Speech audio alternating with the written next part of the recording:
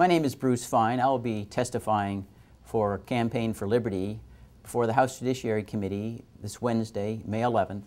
According to the title of the hearing, it's the USA Patriot Act, Dispelling the Myths. I certainly will be dispelling myths, but I don't believe they're the myths that the committee contemplates expelling or exposing. The myth of the USA Patriot Act is that the only abuses that are worthy of attention are those perpetrated by the FBI by overstepping their bounds, which has been done by, in one case, in a roving wiretap, listening in on the conversations of children. But those are not numerous. The real abuses of the Patriot Act is that it exists at all.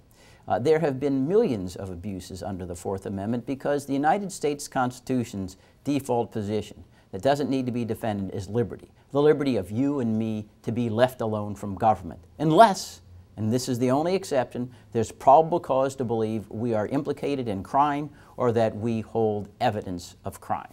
Those are the two exceptions made in the Fourth Amendment. But otherwise, the idea of the United States of America is liberty is more important than the convenience of law enforcement. We would rather be free and have some risks than be absolutely safe and be vassals to the government of the United States. That's what America is about. And that's what the Patriot Act turns on its head, and why this hearing, in some sense, is an opportunity to underscore how we've got to repeal all of the Patriot Act, not just the three provisions that are up for renewal, and restore to the United States of America, that fame that we once had as being the paladin of liberty, because we do not fear risk.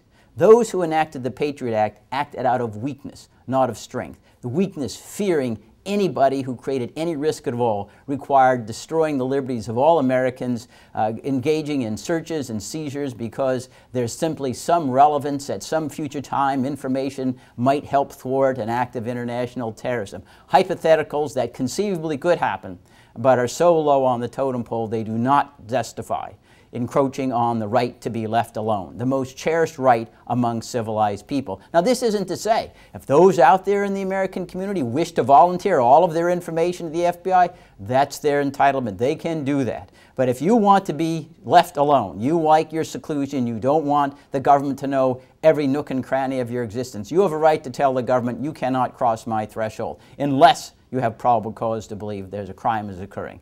And those are the standards that have been totally abandoned by the Patriot Act. Under the Act, even if there's no suspicion of crime, the United States government can spy on you if they say, we think that you're acting on behalf of a foreign government or a foreign terrorist organization. You're never even alerted to the fact they spy on you. They could have huge databases. Maybe you don't get a job, you don't get a loan, you don't get admitted to education, you don't know why. Well, maybe the information leaked out. We know that all government officials are not benevolent. Some of them are very malicious. But the key point is, in the United States of America, there's one thing we stand for. It's that liberty comes before the convenience of law enforcement. And unless you pass that threshold of probable cause to believe you're implicated in crime, the government must leave you alone.